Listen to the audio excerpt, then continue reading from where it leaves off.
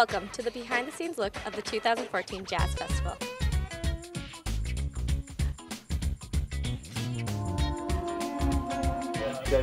Ready, camera 5? We can make mix 5.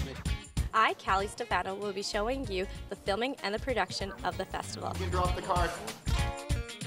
The Westman Centennial Auditorium, located on the Brandon University campus, plays host to most of the 2014 Brandon Jazz Festival performances. Other performances take place at the Lauren Watson and Evans Theaters. There are also musical workshops which take place throughout the campus. Let's go take a look at what our camera operators are up to. The auditorium has 5 camera operators who work on large field or handheld cameras to provide the imagery necessary for each performance.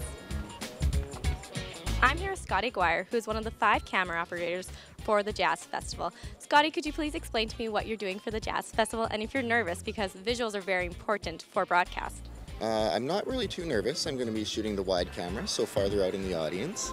And I'm really looking forward to it because we've had heaps of practice this season working with WCG on their volunteer mobile shifts.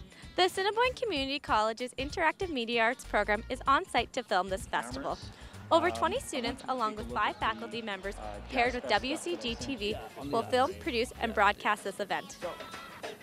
Months of preparation are required for a production of this magnitude. ACC crew come on site a day before to set up the equipment and to ensure that everything is prepared for filming and producing this festival. This is the Interactive Media Arts Mobile Production Unit. Inside is the production team who produces all the content for broadcast. Let's go take a look inside. Confirm that I get what I want. This is the VTR area where we record the live produced show onto tape and then send it onto live stream.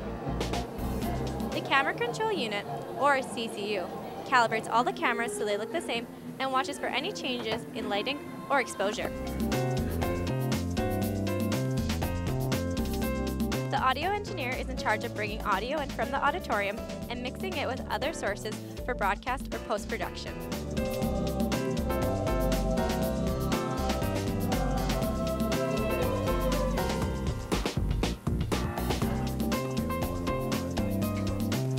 The technical director is in charge of the switcher and must cut to the correct camera as called by the director. And if you haven't guessed take 2. first. And mix 3. The director is in charge of the cameras and decides which shots for which cameras should be taken with. The director has creative control over the entire production. And take 3. ACC staff are always on hand to guide and instruct the students with their knowledge and expertise of the equipment during live production.